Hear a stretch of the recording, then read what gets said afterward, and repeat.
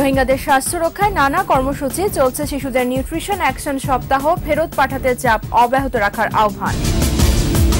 অ্যান্টিবায়োটিকের অপব্যবহার জটিল রোগ সৃষ্টি সহ বাড়াচ্ছে মৃত্যুর ঝুঁকি, বলছেন বিশেষজ্ঞরা। প্রেসক্রিপশন ছাড়া বিক্রি বন্ধের পরামর্শ। এবং টেকনাফে দুর্বৃত্তের ছুরিকাঘাতে বেসরকারি বিশ্ববিদ্যালয়ের এক শিক্ষার্থী নিহত।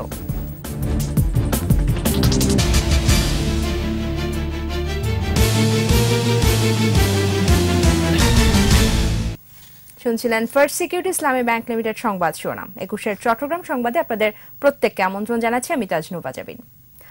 রোহিঙ্গাদের মিয়ানমারে ফেরত পাঠাতে আন্তর্জাতিক সম্প্রদায়কে আরো জোরালো ভূমিকা রাখার আহ্বান জানিয়েছেন স্বাস্থ্য প্রতিমন্ত্রী জাহিদ মালিক। রোহিঙ্গাদের স্বাস্থ্য সুরক্ষায় সরকার শেষ পর্যন্ত কাজ করবে বলেও জানান তিনি। দুপুরে রোহিঙ্গা শিশুদের স্বাস্থ্য সুরক্ষায় চলমান নিউট্রিশন অ্যাকশন সপ্তাহ উপলক্ষে বালুখালী রোহিঙ্গা ক্যাম্প পরিদর্শনের সময় প্রতিমন্ত্রী এসব কথা বলেন।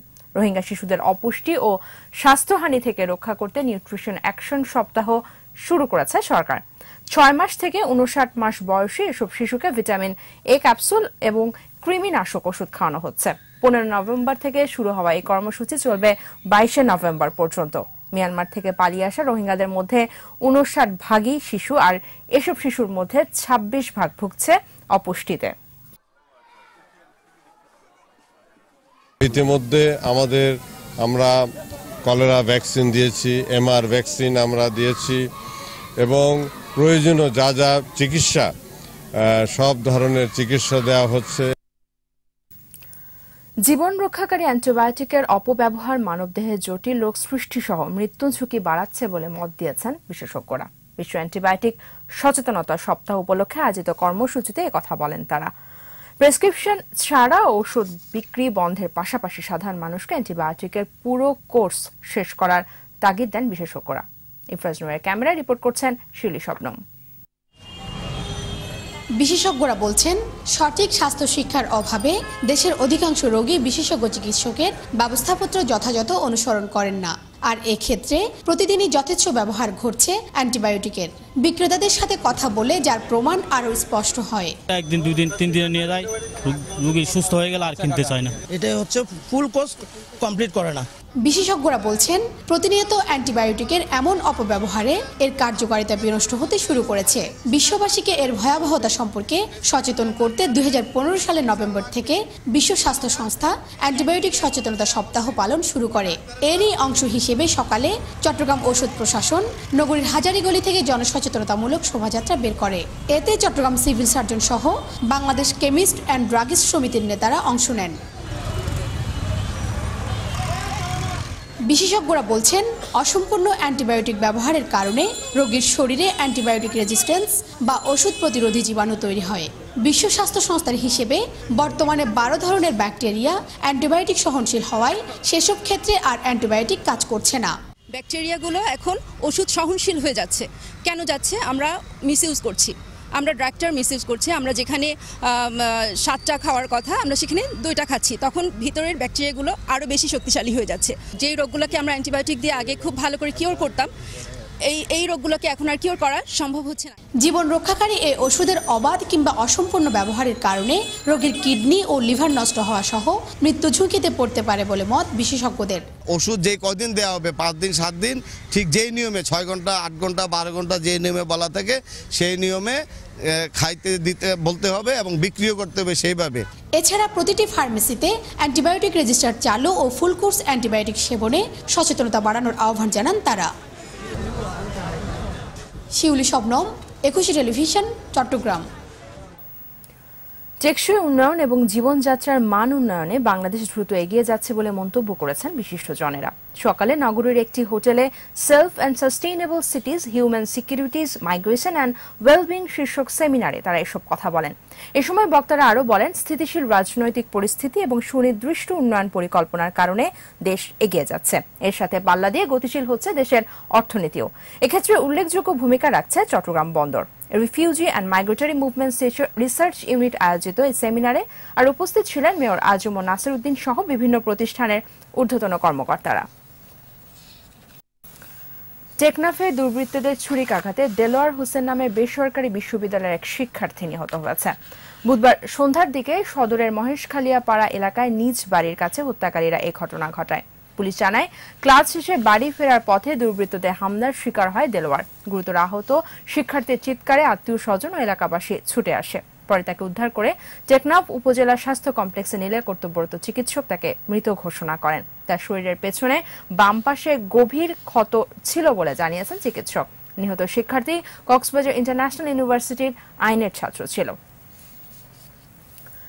ইউপিডিএফ ভেঙে ইউপিডিএফ গণতান্ত্রিক নামে সংগঠনে আত্মপ্রকাশের প্রতিবাদে ইউপিডিএফ সমর্থিতদের ডাকে খাগড়াছড়িতে সকাল সন্ধ্যা সড়ক অবরোধ পালিত হয়েছে। খাগড়াছড়ি ঢাকা সড়কের ফায়ার সার্ভিস এলাকায় টায়ারে আগুন জ্বালিয়ে অবরোধের সমর্থনে পিকেটিং করা হয়। এছাড়া বিভিন্ন পয়েন্টে অবস্থান নিয়ে পিকেটিং করে অবরোধ সমর্থকরা। এ কারণে খাগড়াছড়ি জেলা সদরের সাথে অভ্যন্তরীণ ও সারা দেশের সড়ক যোগাযোগ বন্ধ ছিল। ইউপিডিএফকে অগণতান্ত্রিক ও দুর্নীতিগ্রস্ত সংগঠন আখ্যা দিয়ে বৃহস্পতিবার সংবাদ সম্মেলনের মাধ্যমে ইউপিডিএফ গণতান্ত্রিক নামে নতুন সংগঠন আত্মপ্রকাশ করে।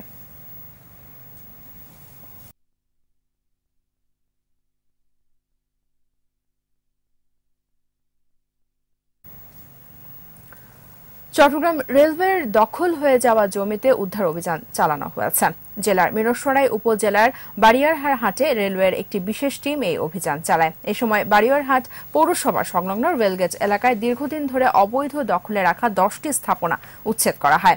রেলওয়ে পূর্বাঞ্চলের বিভাগীয় ভূ সম্পত্তি কর্মকর্তা ইশরাত রেজা, উপসহকারী প্রকৌশলী মোহাম্মদ সাইফুল্লাহর নেতৃত্বে রেলের নিরাপত্তা বাহিনীর সদস্য এবং স্থানীয় পুলিশ প্রশাসন যৌথভাবে এই অভিযান চালায়। রেল কর্মকর্তারা জানিয়েছেন, ট্রেন চলাচল নিরাপদ রাখতে এমন অভিযান আগামীতেও চলবে।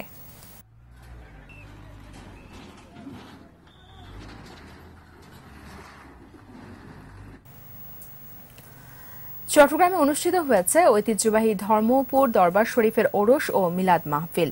বুধবার রাতে জেলার সাতকানিয়ার ধর্মপুরে ধর্মীয় ভাবগম্ভীর্যের মধ্য দিয়ে ওরস ও মিলাদ মাহফিল অনুষ্ঠিত হয়। সকাল থেকে চট্টগ্রাম সহ দেশের বিভিন্ন স্থান থেকে ওরসে যোগ দেন ধর্মপ্রাণ মুসল্লিরা। মিলাদ মাহফিল, কোরআন তেলাওয়াত, জিকির আসকারে শামিল হন মুসল্লিরা।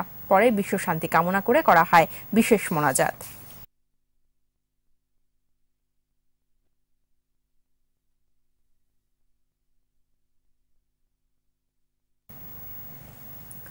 নবান্ন উৎসব উপলক্ষে খাগড়াছড়িতে অনুষ্ঠিত হয়েছে পিঠা মেলা ও সাংস্কৃতিক অনুষ্ঠান।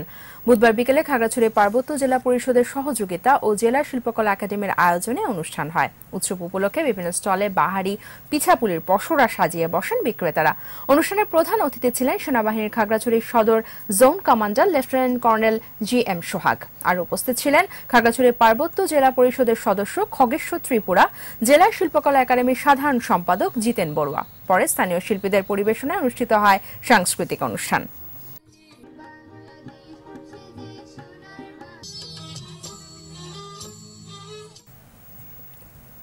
স্বজন সুহৃদদের শ্রদ্ধা ভালোবাসায় চিরবিদায় নিলেন দৈনিক পূর্বকোণ সম্পাদক স্থপতি তসলিম উদ্দিন চৌধুরী।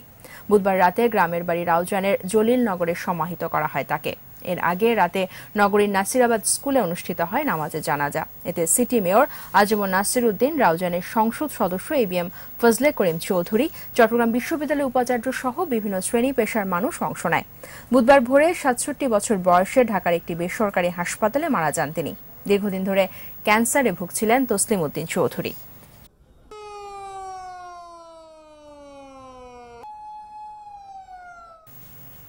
শেষ করব 21-এর চট্টগ্রাম সংবাদ। যাবার আগে ফার্স্ট সিকিউরিটি ইসলামী ব্যাংক লিমিটেড সংবাদ শিরোনামগুলো জানাবো আরও একবার। রোহিঙ্গাদের স্বাস্থ্য রক্ষায় নানা কর্মসূচি চলছে। শিশুদের নিউট্রিশন অ্যাকশন সপ্তাহ, ফেরত পাঠাতে চাপ অব্যাহত রাখার আহ্বান। অ্যান্টিবায়োটিকের অপব্যবহার জটিল রোগ সৃষ্টি সহ বাড়াচ্ছে মৃত্যুর ঝুঁকি, বলছেন বিশেষজ্ঞরা। প্রেসক্রিপশন ছাড়া বিক্রি বন্ধের পরামর্শ। টেকনাফের দুর্বৃত্তের ছুরিকাঘাতে বেসরকারি বিশ্ববিদ্যালয়ের এক শিক্ষার্থী নিহত।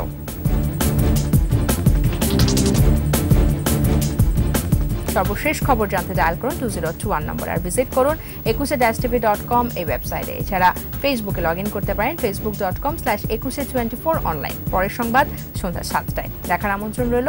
21-এর সাথেই থাকুন।